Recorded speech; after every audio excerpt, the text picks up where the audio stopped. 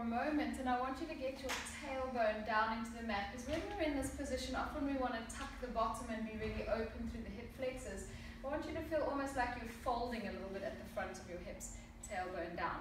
So you keep that position now, you let the legs start to lift up, and as they lift up, your tailbone has to really fight to stay down, and then you feel like you get this feeling of this nice long waist. That distance between your ribs and your hips stays really long, and you feel like you get a lot of work happening through the legs already. Then exhale, start to push the legs down, but don't go into a tuck pelvis. I want you to feel that same feeling of pulling those abdominals down away from that sunburned skin between your hip bones. Inhale, the legs are going to go up, the tailbone is going to stay down, the waist is going to stay long, and then as you exhale, you're going to pull down with the legs, use the back of the legs, but maintain that nicely held pelvis. That's perfect, hold it there. So now inhale, turn the feet out, bend your knees into a frog position.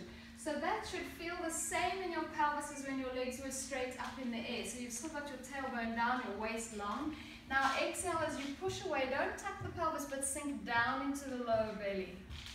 Inhale, bend into your frog. And exhale as you push away. Sink down into that belly.